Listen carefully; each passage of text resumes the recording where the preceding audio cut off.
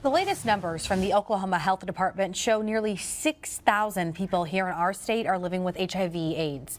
Since 1982, nearly 5,000 Oklahomans have lost their lives to the virus. Many of them are memorialized by quilts on display at Tulsa's Equality Center. Quilts that on Saturday will be placed in Atlanta, where it happens to be World AIDS Day. Each panel telling a unique story of a loved one who died, but nearly all have something in common. Their lives were touched by Reverend Leslie Penrose.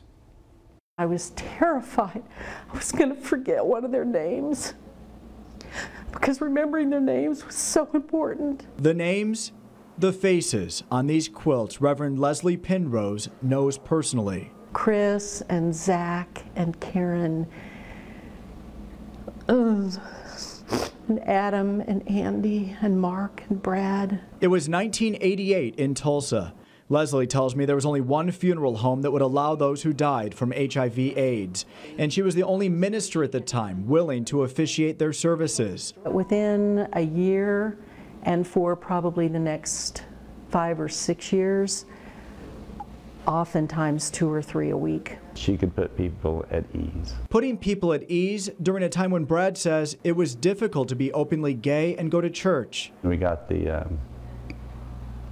letter asking us, or stating that we were welcome in the church, but please don't drink out of the water fountains.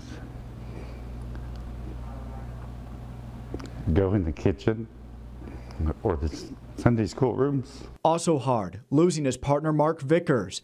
Mark died on May 5th, 1995. He was just 37 years old. By his side, Leslie Penrose. Leslie at the time was the only one that we knew that was embracing gay and HIV and dying. And it was real, and it was authentic, and it was what ministry is about. And I say thank God that I was privileged enough to be invited into and trusted with their living and their dying. When you walked into our life, didn't we run together? Didn't we live together? Didn't we cry together? Didn't we play together? Didn't we love together? And together we lit up the world. Now and forever, we will always think of you. It really was incredible today to share that story and to meet Leslie and just think about how times have really changed since 1988, a time when there was so much fear. You know, Leslie came forward. She's straight. She's married almost 50 years to her husband, has 2 children, 5 grandchildren. Just incredible to see that in that era, in that time. Hard to imagine. Yeah, just so much fear around it.